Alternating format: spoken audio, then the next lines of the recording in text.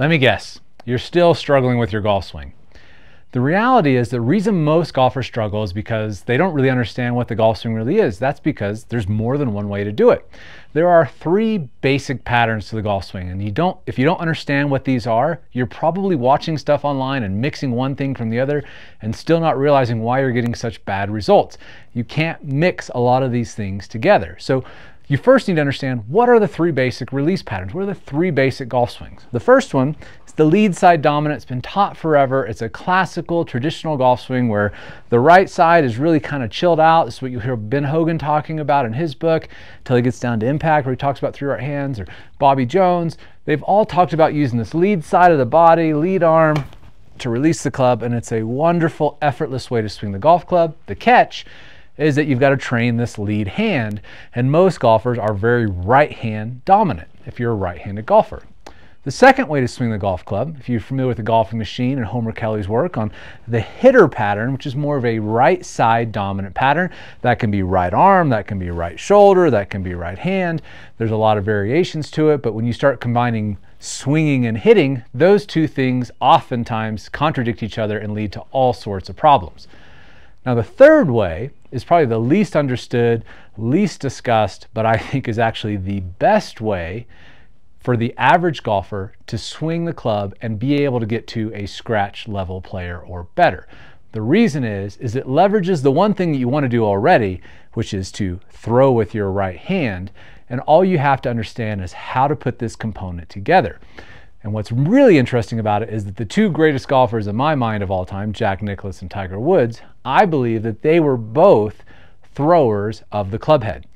And what's really interesting is that the golfers out there trying to kind of mimic things they see in Tiger's swing, Tiger never worked on those things. He didn't have to work on the Tiger squat, or getting his hip line back, or maintaining his posture, or getting a flat left wrist at impact, or swinging down on plane.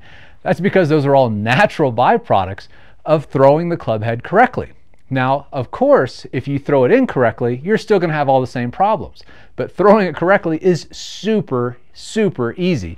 It's really coming down to just understanding how to use your right hand to add speed and use your body to support that. When you throw correctly, it will literally be impossible to swing over the top. It'll be impossible to not even swing on plane.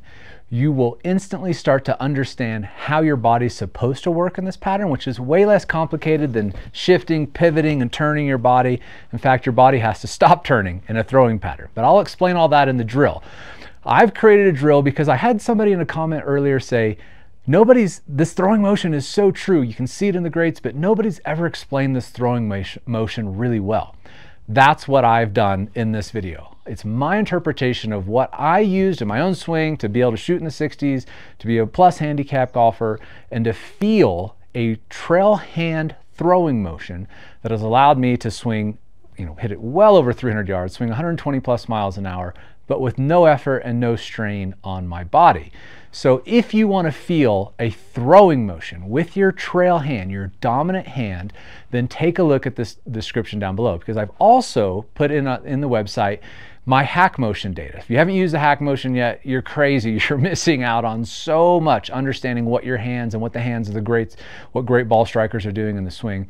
I've included my hack motion data from the tournament I just played in this weekend, where I shot well under par using this exact same pattern. So in this drill, I'm going to show you exactly how to learn this proper feeling of a throwing motion to instantly get the club on plane, never ever swing over the top again, shallow out your angle of attack, and get your body to provide stability instead of trying to rip your body through creating power. So what you have here is an actual real formula, a drill that's going to show you exactly how to release the club, like the greats, in my opinion, exactly how Tiger is swinging the golf club, and the actual data from my hands showing you exactly what they should be doing. And if you put those 2 things together, you are going to have the formula to be able to play plus handicap golf, scratch golf, or better, just by understanding how to use your dominant hand. So click the link down in the description if you want to explore how I believe the greats, and especially Tiger, threw that club with his right hand.